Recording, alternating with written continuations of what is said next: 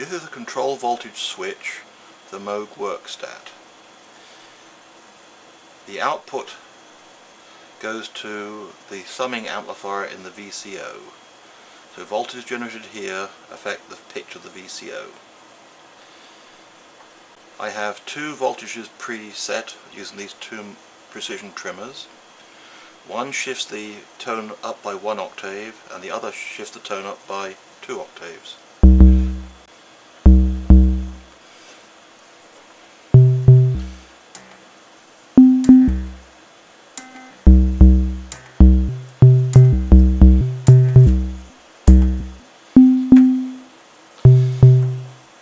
These are digital inputs, so the idea is they can be either actuated by having a switch to ground, or a microprocessor can drive them.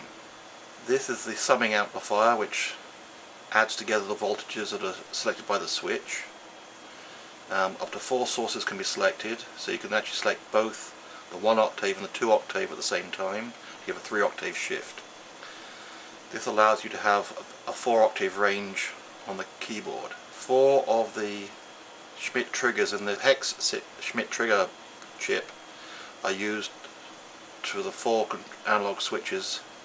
There are 2 Schmitt triggers left, and I have used these to produce a simple delay circuit.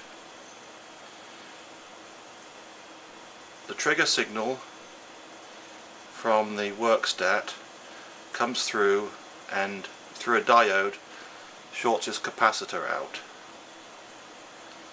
As the capacitor is charging through these resistors here, a Schmitt trigger converts into a logic signal, which through the second diode turns off the keyboard scanning oscillator.